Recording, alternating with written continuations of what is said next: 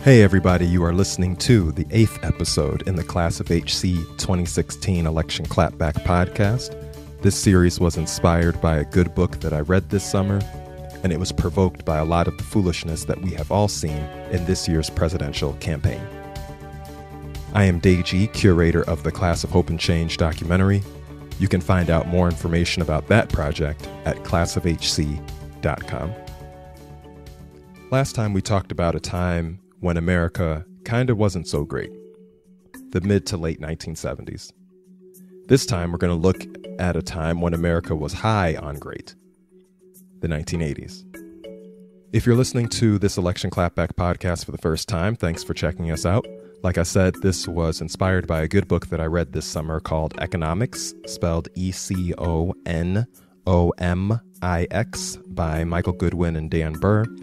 Their book was like a comic book version of American history that focused on the economy and does a really good job of telling the story about kind of how we got to where we are in terms of our economics, and also does a really good job of telling a lot of the historical events in a new kind of format using comics. I don't know the authors personally. I'm not getting paid to plug their book, but the book was the inspiration for this podcast, and I always believe in giving credit to where it's due. So if you're interested in checking out the book Economix, definitely check out the link in the bio and you can take a look at that book and see if you want to get it. So we pick up in this episode in the part of the book that deals with the 1980s. In 1980, Ronald Reagan was elected president. Ronald Reagan believed and campaigned on the fact that government had gotten too big for its own good and needed to be made much smaller. You can go back to the past episodes that we've done, specifically episodes 4, 5, 6, and 7, that talked about all the stuff the federal government in particular did to try to make life better for Americans during the early part of the 20th century and the mid part of the 20th century as well. So Ronald Reagan thought government was too big, told Americans, promised them that they would make government smaller and get government off their back. A couple things Reagan did that the book highlights that you should pay attention to. The book goes into much more detail on these things. I'm just picking up on a few things that I think are noteworthy. First, he cut the income tax rate tremendously for folks who earned the most in this country. So when he took office in 1981, the highest tax rate you could pay on income that you made was 70%. So the richest people, not necessarily the wealthiest, but the folks who had the most income in a given year could pay up to 70% of that to the federal government in income tax. So by the time 1986 rolls around and he's just about done with his tenure, that rate was all the way down to 29%, was the highest rate for the wealthiest or the people who made the most money during a given year in terms of income. He also cut taxes for corporations, which many big corporations liked. It let them save a lot of money on taxes. So that was one part of his promise. One way to make government smaller, if you thought it was too big, was to cut the amount of money government could spend. And you cut the amount of money government can spend by cutting the amount of money government takes in. That's why people lower taxes. One of the reasons anyway. So he does that. On the other hand, he spent much more money on the military than the U.S. had been spending in the previous decade. So the government had less money coming in, and then the spending on the military went up. And so you can kind of see that there were some trade-offs, and how do we make up the difference was the question. And so one of the tools Reagan used was to borrow that money to make up the difference in terms of all the less money government was taking in and all the more money they had to spend on the military. Under Reagan, the U.S. government issued much more bonds. So when the government borrows money, that means they're usually issuing what we call bonds. They're basically IOUs that the government issues, and banks buy them, investment companies buy them, foreign countries buy them, individual people can buy them. And so the government issues a bond for whatever, 10,000, 100,000, much more, but any amount of money, doesn't really matter. So they issue a bond for, let's say, $10,000. And what that means is if you buy the bond for $10,000, they promise to pay you interest on a regular basis. And then they also promise that you'd get your $10,000 back at some point in the future. So that's how the government borrows money. So a lot of that was going on during the 1980s. But for me, some of the most powerful pages in the book that dealt with the 1980s really talked about the rise of investment banks, which is what we refer to as Wall Street, and how investment banks used borrowed money. So the government was borrowing money to pay for the military. In the 1980s, we saw an increase in investment banks using borrowed money to buy stocks. So again, keep in mind, as this Election Clapback series is designed to try to provoke questions that we all have to be thinking about, So when you think about people who have become wealthy in the past, this is not a knock on however anybody became wealthy, but know that a lot of what happens in terms of how wealth gets created in America has to do with borrowing money. So the ability to borrow money, and go back to episode 1, we talked about capitalism and the free market and the role of banks. The ability to borrow money in America is critical. So much of the wealth and how this country runs is based on borrowing money.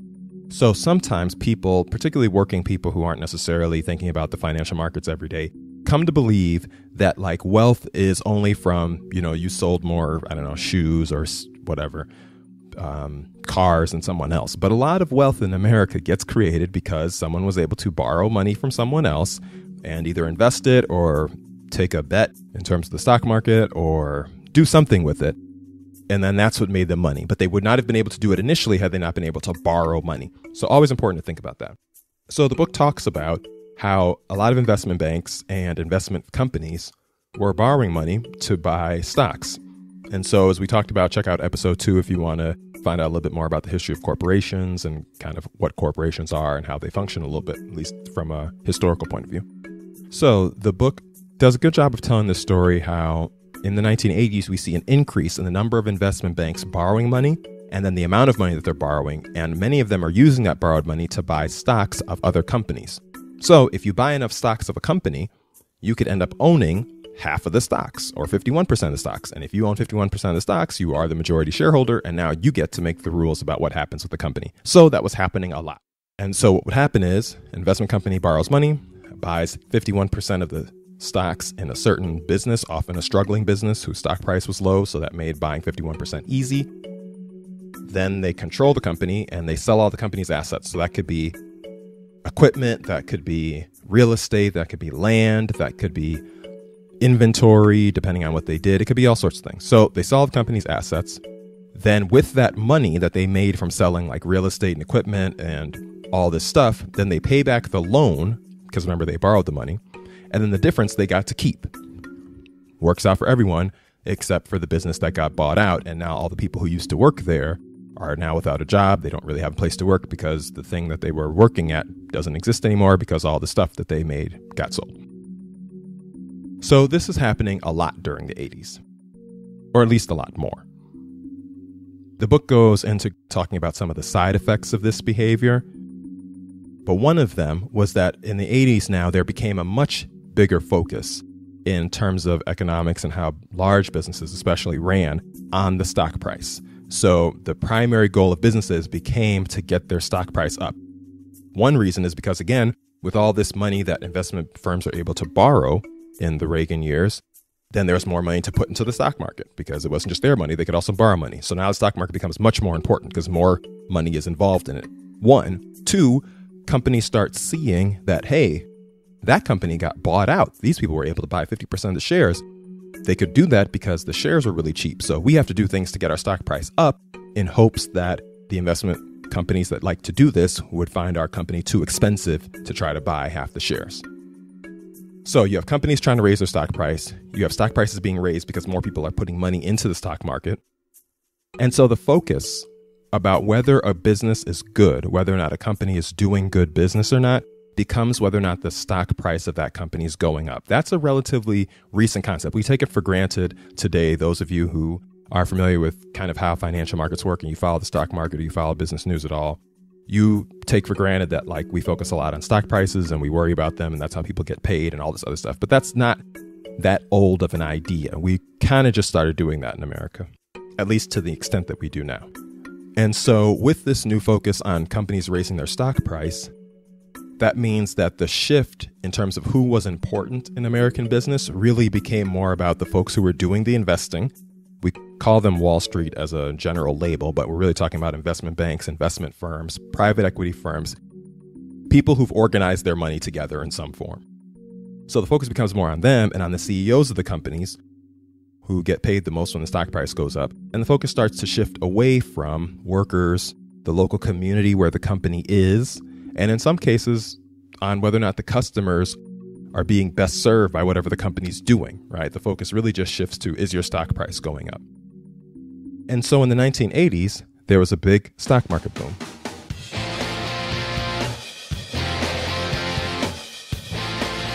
The 1980s, America is flush with cash.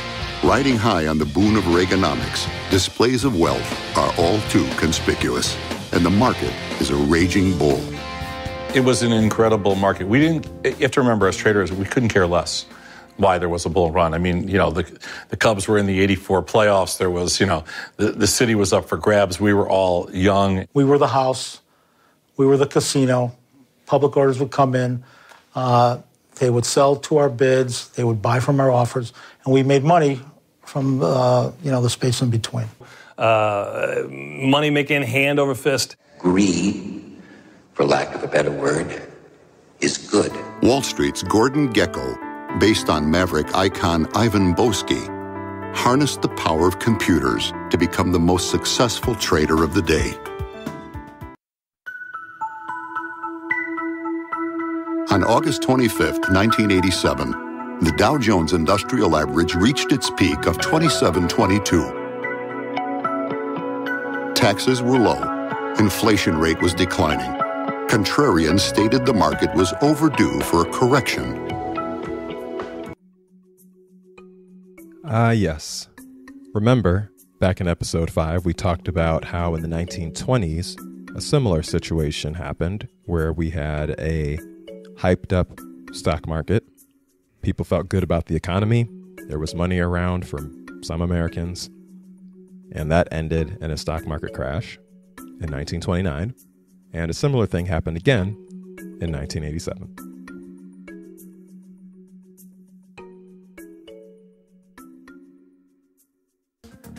Something's not right. It just didn't feel right.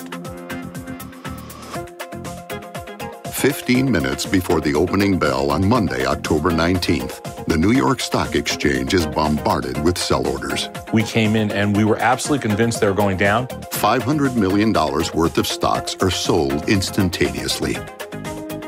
So on Monday, I come in flat.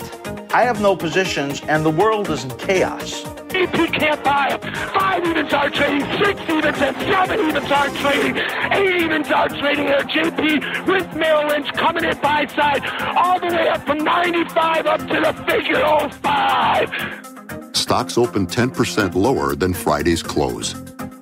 Everybody wanted to sell. So that meant some well-known companies couldn't even open for trading for hours. Exxon, the world's biggest oil company, didn't begin trading for nearly 2 hours after the stock exchange opened. IBM was an hour and 15 minutes late. Shares of Walt Disney couldn't even begin trading until 11:12 a.m. It all hinged on New York Stock Exchange.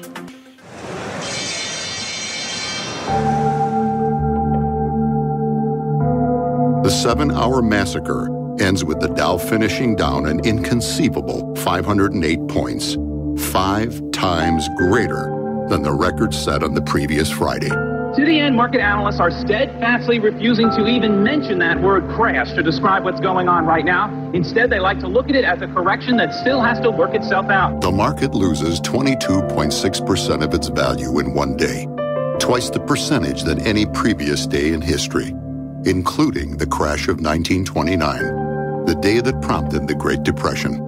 Once the bell rang at 4 o'clock, they couldn't get out. The backlog was really basically people like yourself, individual investors, who said, gee, I put in an order at 3 o'clock to sell this stock. Did I sell my stock?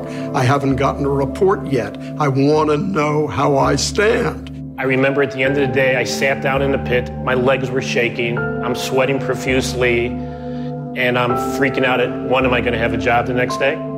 Are these trades going to clear up? Is this going to cost me anything financially? Is this business over with? Is the world coming to an end? I saw 2 grown men leave the pit crying, literally in tears. They knew they had lost everything at that point. Big rumors about what's going on. The government's going broke. We're about to experience another depression. I mean, really, it was crazy. I've never seen the panic level like I saw it that day. It's one of those days where, it's like somebody said, what days you remember? My mom said, Kennedy, when he was killed. I mean, you go through the list, and I know my list, and I was a little young when Kennedy was killed, so I don't remember that one. But this is one, for sure. One of the things that really sticks in my head after the close on Monday was, a lot of the guys were holding their heads on the stairs, but one of the guys I knew, because he stood there for a while, he was actually crying. He lost everything.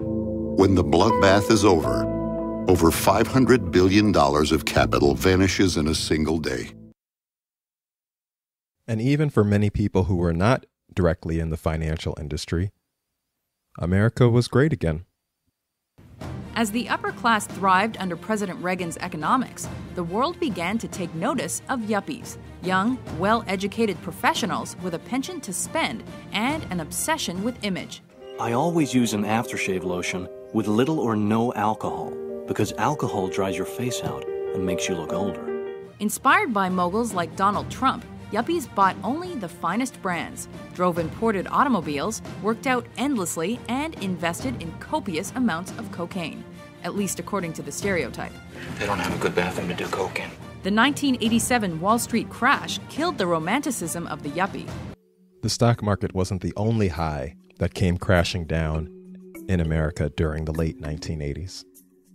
It happens frequently, and it happened again last night. A cocaine arrest, this one at Miami International Airport. A Canadian accused of trying to smuggle 3 pounds of cocaine into this country in 3 pairs of platform shoes. Its estimated value on the streets, $700,000. Authorities say there's an avalanche of cocaine crossing our borders, and in an earlier report, we looked at the controversy surrounding its use. Tonight, Steve Young considers the pros and cons of legalizing the drug. Just 1 month before the tall ship Gloria from Colombia, South America, graced New York Harbor during the Opsail Bicentennial celebration, she was stopped and 13 pounds of cocaine were found on board.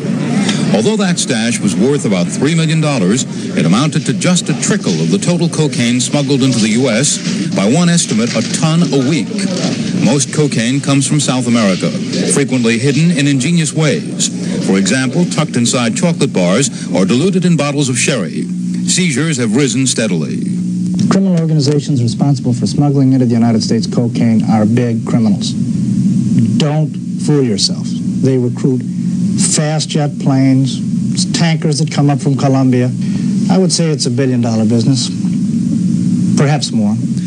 Although cocaine enters through a massive criminal network, there is virtually no evidence that cocaine users commit crimes to get it, probably because cocaine, unlike heroin, is not physically addictive. The number of people snorting cocaine is rising steadily despite the steep price, about $100 for a gram, enough for several people to get high at one party. A congressional committee reports that students as young as 13 are switching from marijuana to cocaine. It is also increasingly popular with adults, especially among the chic. Cocaine paraphernalia is selling well right on Madison Avenue. Who is buying this? Everyone. From the secretary to the executive on Madison Avenue. Lawyers, businessmen, old and young. We have customers in the entertainment business, but like I said, most of them are executives. Though some states can impose life sentences for possession, Americans are now using as much cocaine as they did when it was legal 70 years ago. Sigmund Freud was the first celebrated cocaine advocate. After he said cocaine permitted intense physical or mental work without fatigue, the drug was used in all sorts of patent medicines. Even Pope Leo XIII drank a pick-me-up containing cocaine. In America, the Coca-Cola Company put small quantities of cocaine in its new soft drink, which was recommended for its medicinal value. People talked about drinking a shot in the arm and continued to flock to the soda fountain long after 1903, when the cocaine was removed. But it remained in many other products, and in 1912, Hollywood depicted America as a nation on a cocaine binge. Health authorities began to worry about the possibility of addiction, and their concerns were fanned by racist fears that cocaine drove blacks into crime, fears given credence even by the New York Times. There was a lot of propaganda to the effect that blacks use a lot of it and that it made blacks particularly dangerous, and that there were even some statements that it made blacks invulnerable to bullets. In 1914, Congress outlawed cocaine along with narcotic drugs like heroin. Several years later, it officially decreed that cocaine was a narcotic. That was an incorrect classification, since doctors have known for 100 years that cocaine is not a narcotic, but a stimulant. That misclassification was cited last year in the successful defense of a Boston man, Richard Miller, arrested for cocaine possession. In In a landmark decision, Roxbury District Court Judge Elwood McKenney dismissed the charges, ruling that the Massachusetts drug law violated Miller's constitutional rights since it falsely assumes that cocaine is a narcotic. The judge said it was drug abuse experts like Dr. Norman Zinberg who convinced him that cocaine is not harmful. The early fears of it as a hard drug, it's a very powerful and very destructive drug, as it's used in this country, have not turned out so far to be so. The scientific evidence which was introduced in the trial does not indicate there'd be any harm if cocaine were decriminalized and if the price was low enough so that anybody who wanted could use it. Should the use of cocaine be decriminalized? So watching that clip left me dead in my tracks, and I include the link to all of these clips that I'm using if you want to take a look at them. They're all powerful documentaries. That was from a CBS News documentary called Cocaine Scandals. One of the critical things, and part of definitely an election clapback set of questions in this country, is how do we deal with the difference between how Americans get talked about when they do the same thing. So many of us have an understanding of cocaine now that doesn't match anything you just heard. And a large part of the reason for that is because there were certain kinds of Americans, certain groups of Americans using cocaine, as you heard at the time, and propaganda messages being projected about other Americans who were using cocaine at the time. Does that resonate in this moment? Watch how quickly the message can switch when the users do. Steve Young reports on a new kind of cocaine called crack. It's going nationwide, especially among the young, a drug so pure and so strong it might just as well be called crack of doom. Crack, the most addictive form of cocaine, is now sweeping New York. They may hawk it by using the word crack. They may hawk it by giving signals of some kind. The snapping of the fingers like this, indicating that I got it, or the snapping of an imaginary whip. Compared with powdered cocaine used for sniffing, crack is 4 times as strong, purified by a process called freebasing. It's sold in solid chunks, 2 or 3 rocks in a vial for as little as $20, ready to smoke. You end up staying up 3-4 days just chasing cracks. Because it's like, bam, you get hit. You know, within 5 seconds, I would say, after you take it in your lungs, not even, you got that high. A survey released today of 200 callers to the National Cocaine Hotline shows the use of crack increasing quickly. We found that over 28% of them say that they've already been using crack. Most had gotten rapidly addicted, they said, within 2 to 3 months after starting to use crack. Half of them were under 25, and not just from the nation's biggest cities, New York, Los Angeles, Miami, Chicago. Callers from smaller places, Iowa City, Mobile, also reported using crack. Freebased cocaine can be made by the user with ether, but as comedian Richard Pryor learned when he was injured, that is dangerous. Now it's available ready-made. I'm sure that there are people who would not otherwise freebase, who somehow learned about this intense high, who are experimenting with it, and that's what makes it really dangerous. And ultimately expensive. I went there one evening with like $700 in my pocket, and within an hour and a half, I had based it all away. Some crack is coming from the Caribbean. The rest is made in the United States. Officials are determined to crack down on crack per dose, the cheapest, most potent, most addictive form of cocaine ever seen in this country. Steve Young, CBS News, New York. Part of that process led to what we now refer to as war on drugs. Feel free to Google that and look up what that has been about. That has also led to sentencing that differed based on people who used cocaine and people who used crack. Sentencing that differed based on people who sold cocaine versus people who sold crack. And a whole host of other things in America that were passed during the 1980s. So clearly there were more things happening in America and in the world than the stock market and the drug game. But I highlight these because the mid to late 1980s are another period where a significant segment of our current population today in 2016 believes that was a great time in America. There are a significant segment of people who appear on our news television channels who tell us that life was great under Ronald Reagan's presidency and that we should be looking for another leader like him. Now, this is not a space to evaluate Reagan's tenure. I'm not really interested in doing that in this Election Clapback series. And I'm less interested in him and more interested in the people who carry his story and the story about this period in American history to the rest of us. So whichever party you affiliate with and however you want to identify in terms of where you stand politically, one question you should always ask yourself and force the people who talk to you and tell you stories about what America was like, particularly those who tell you that we need another president like so-and-so, is to ask, what is it about that president that we would need today? What is the quality? What was it about that time that you thought was great? And again, great for who? Let's continue. I remember looking in the window of Star Pharmacy, and there were these little Polaroid photographs that this young man had made of himself. There were at least 3, maybe 4 of them. The first one was like this. And inside, these big purple splotches. I've been around for the entire epidemic. The only thing I can liken it to is a war zone, but most of us have never lived in a war zone, but it's you never knew where the bomb was going to drop.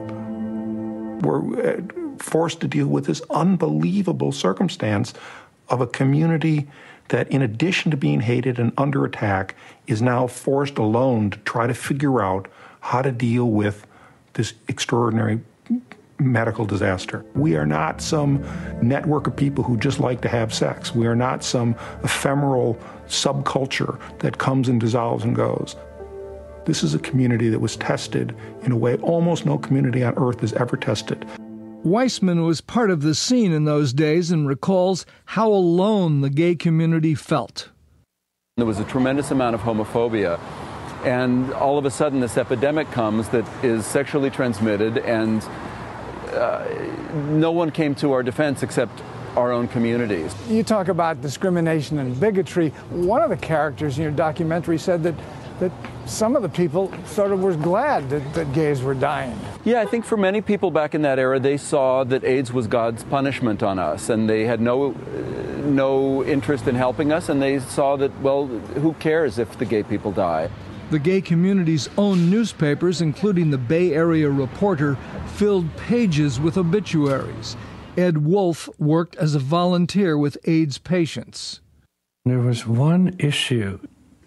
They decided to run just all the photos of the people that had died in the last year. It was just page after page after page after page. And I was stunned by how many of them I knew from working on the unit. And I realized I just couldn't do it anymore.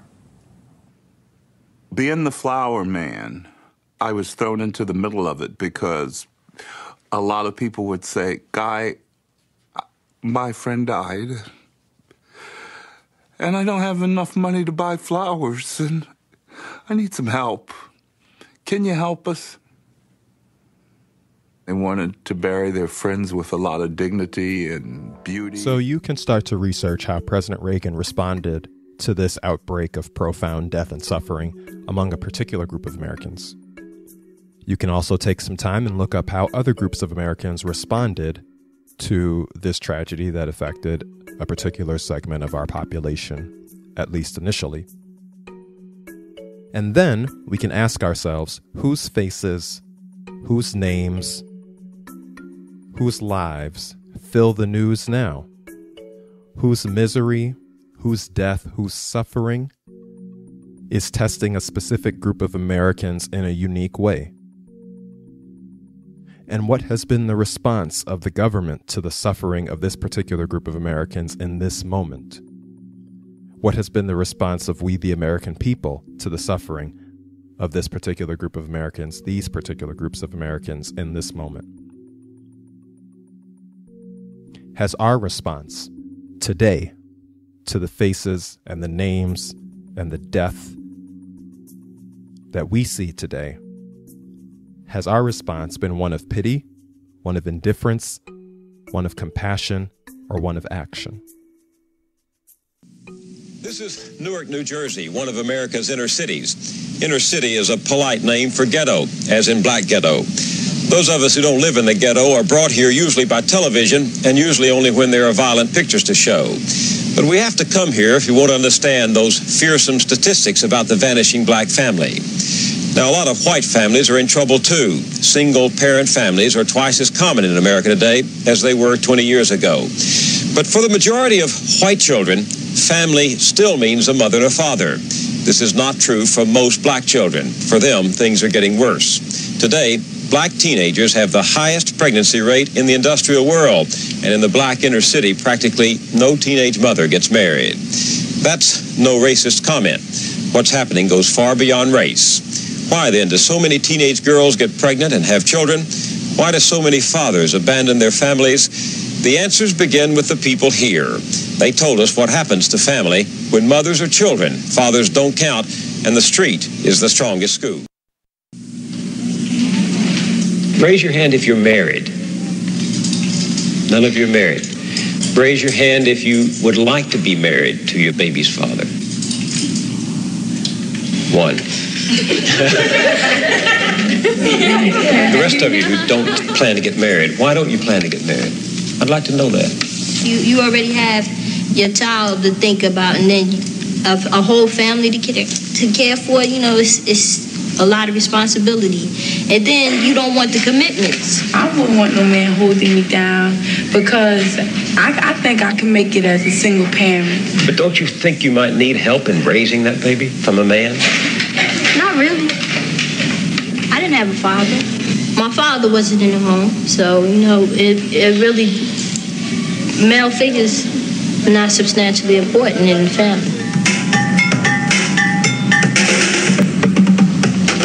I ain't thinking about holding up for no sex, my man. You know, if a girl, you know, she get having a baby, carrying a baby, hey, that's on her. You know, I'm not going to stop my pleasures because of another woman. What about birth control? What about condom? Girls don't like them things. They don't like them things. They'll tell you to take them things off. They figure that you saying that they filthy or they dirty or something. It's been a startling change in values. 25 years ago, you would not have heard such things said so freely because they were not embraced so widely. The strong family was still the backbone of black America, and 3 out of 4 children had both parents at home. That is true no longer. Most black children are now growing up without their fathers. The result is a world turned upside down as children copy what they see and repeat what they learn. LaDawn said she didn't have a father in her home and doesn't think her children need one. She's not unusual. Half the black families today are headed only by a woman. Clorinda said she could make it on her own as a single parent. She has never been married and is raising her daughter without a man's help. She's not unusual. Today, nearly 60% of all black children are born out of wedlock. Timothy said his children are not his responsibility. He has left them to be supported by their mothers and welfare. He's not unusual either. For LaDawn and Clorinda and Timothy, and many more like them in cities all over America, the traditional family no longer exists. It has vanished, and something new is taking its place. Single women and the children they're rearing alone are the fastest growing part of the black population. What becomes of the black family in a world where the values are being turned upside down? That was the beginning of a 1986 CBS special entitled The Vanishing Family Crisis in Black America. Again, when I watched this, I was just left speechless. As you hear that, do any themes sound familiar? That was 30 years ago. Is the understanding of black life in America, where you live, among the people that you talk to, is it similar to what you just heard in that clip? During the period when this documentary aired, or when this program aired in 1986, this was also part of the time when today's millennials were born. Many of them. Then, as in now, the election clapback question is, through whose eyes do we look at other people in our country? Everything in these clips, drug addiction, sexually transmitted diseases, families in need, financial highs and lows, all these things were going on 30 years ago during the 80s when America was high on great. All these things were going on when some Americans thought things were great and the U.S. was winning. All these things happened during the tenure of one of our most celebrated presidents. And all these things are still happening today. So my election clapback question to each of you, to the American people at large, is who do you think of when you think about drug addiction? When you think about AIDS? When you think about struggling mothers? When you think about people who've lost their money? Take a second to think about the faces and images that just appeared to you. Where'd those images come from? From where and from whom did you learn who was great in America and who was not? Who paints the picture of life in America for you? How does the picture change when the face of American suffering is different from the one in your head right now? There was a lot in this episode. It's kind of heavy. Not really sorry about that. And of course, there were many more things going on in the country during the 1980s that were not dark and serious and sad. What stories and lessons do you think should be included in our understanding of this period when America was high on great? What voices, what perspectives do you think also need to be included as we think about this period in American history? We'd love to hear from you. You can email us at ClassofHC@gmail.com. We're also at ClassofHC on all the social media outlets, Twitter, Instagram, and Facebook. Please use the hashtag Election Clapback when you are reaching out to us with your comments. That way we can find them and track them and organize a conversation. So the whole purpose of the Election Clapback series is to try to get a better context for understanding where we are now by getting a better understanding of where we've been. We're trying to create yet another space for people of goodwill and good sense to try to figure out some things that can actually help the country going forward and get away from spending another month arguing about the foolishness on our television screens. We're looking for people of goodwill and good sense only. Trolls and haters need not apply. If you want to see any of those clips that I included in this podcast in detail, I've included the links. Some of the documentaries are just incredible, particularly for those of you who were just born during this time. Just phenomenal insights, and I think will again raise a lot of questions for you that will be relevant in this moment. Thanks for listening. Have a great one.